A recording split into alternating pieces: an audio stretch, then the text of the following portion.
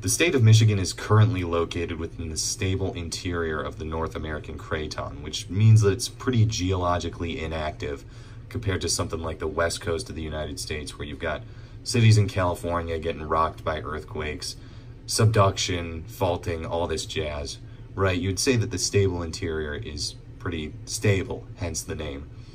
But it wasn't always this way.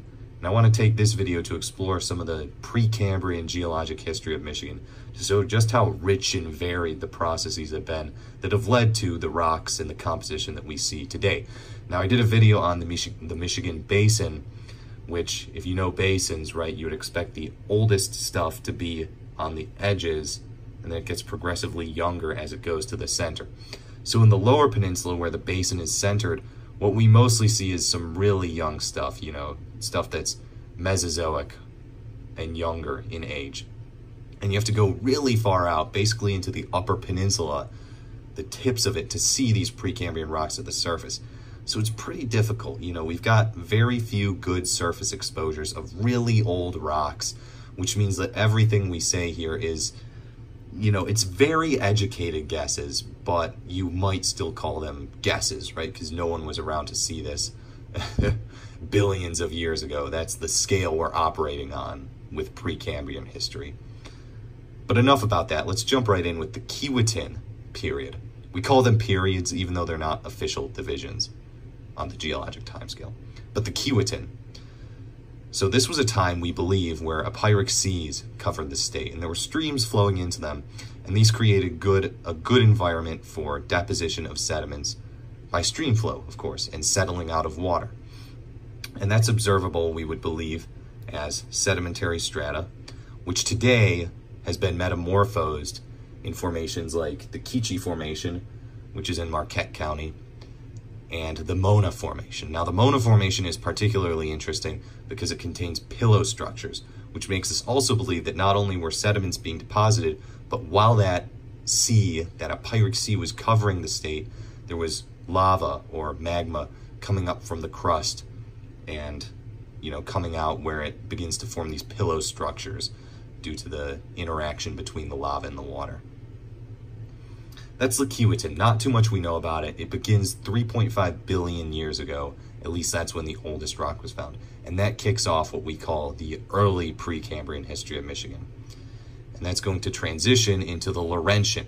Now, if the Keewatin was mostly calm sedimentation, creating what we believe would be flat layers like this, then the Laurentian represents our first period where metamorphism might have began to occur.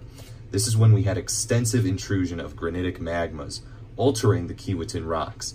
These magmas mainly cooled deep within the earth, but some of them reached the surface. So we had both plutonic and extrusive igneous rocks.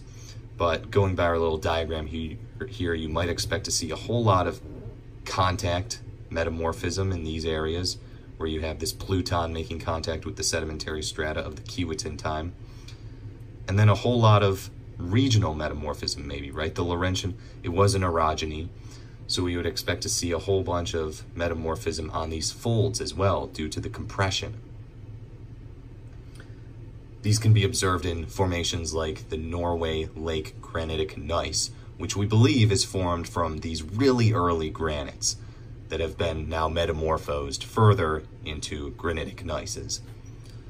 Okay, so that's going to lead us into an unconformity. We have some erosion. Anytime there's a gap in the geologic time that we perceive, we're going to end up, you know, estimating an unconformity at some point. So we think that that was between the Laurentian and the next period we're going to get into, but some erosion took off the topmost layers of that, so we would represent that here in our little graphics as cutting the tops of those folds off, maybe having a little surface exposure there, a surface exposure of this anticline, if you want to think about how that might look, and then some of this igneous rock also exposed. Now, the next thing we had was more sedimentation, and this is called the Knife Lake or the Timiskaming period of Michigan's Precambrian history. And this is one where we really don't know much about it either, right? Sedimentation is a little bit harder to break down. It's a lot easier to say when you have reason to believe that there were multiple orogenies throughout history, but sedimentation is a more continuous and less violent process. So it's more difficult to find distinct periods of sedimentation within geologic time.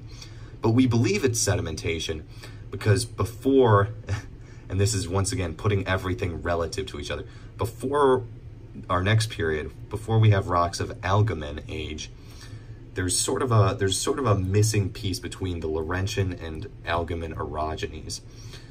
We found what's called the East Branch Arcos. And if you know Arcos, then it's a pink sandstone, right? Sedimentary. And it's pink because it has a lot of orthoclase in it. You know, the mineral that looks kind of, they say, like horse meat. And so if that's the case, well, then you'd say, okay, so we had this, there was no, in the Keewatin, there were pillowy basalts, and there were horizontal strata of sedimentary rocks.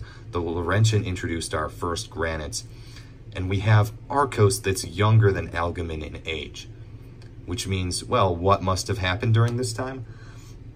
The Knife Lake period must have been some erosion of those original Laurentian intrusions, right, which might have come from this little unconformity here, and then redeposition, so probably by more stream flow. Maybe there was another Epiric Sea covering Michigan at this point in its geologic history. That's the big thing we know about the Knife Lake, erosion and redeposition. Then we get to the Algoman orogeny, which is once again one of our big fun orogeny events. We had initial intrusions, maybe some of these in here. Some of those could be the old intrusions, right? Maybe they're intruding on the old intrusions. But these intrusions were followed by severe crustal compressions and faulting, which became known as the Algoman orogeny. So you take rock that's already been deformed due to one orogeny and do it again. What's that going to do? Well, it's going to make the grade of metamorphism even higher. It's going to transform even the igneous rocks that were transforming the other rocks before it. So this is a point, yeah, that I was trying to hammer home before. These changes really add up, and it makes it really hard to determine the exact origins of something like going all the way back to Keewatin time. You know, what were these rocks really like to begin with? Hard to say because they're so high-grade metamorphosed at this point. But intense heat and pressure during this orogeny resulted in regional metamorphism, transforming virtually all of the pre-existing rocks within the region, right? The Laurentian was much more intrusive. You know, the orogeny event was much smaller than the Algoman. In the Algoman, it was much more severe. So Algoman, you would have a lot more regional versus Laurentian, where it was more, and again, I say more because it wasn't absolute, so it was no one versus the other. But this was a lot more regional, this was a lot more contact metamorphism. And finally, I'll round this out here to prevent from going on too long because there's a lot to explore with the Michigan Precambrian history. We're going to end with extensive erosion. There's a pretty significant unconformity in the Precambrian geologic history of Michigan. And this unconformity is actually what creates such a large gap in geologic time that it brings us to, I said that the Keewatin began about 3.5 billion years ago. This is going to bring us to about 2.4 billion years. So all these, the Keewatin, the Laurentian, the Knife Lake, and the Algoman periods take place over the course of roughly 1.1 billion years. And they are what comprise what is called the early Precambrian history of Michigan, before we get extensive erosion, erasing, once again, a lot of this precious geologic history and leaving us a little bit more in the dark before we reach what is called the early Huronian, which is going to transition us into the middle Precambrian history of Michigan. We'll talk about that in a future video. That's going to be a lot more interesting because it has applications to iron.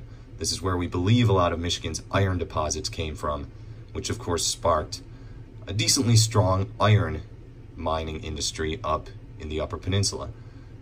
Now it's kind of died out. There are a couple, one operation that I know that's going real strong up there. But that ought to do it for this one. That is the early Precambrian. It's a bit of a mess, but it is the role of the geologist to be the interpreter and the storyteller. And that's what we're doing here.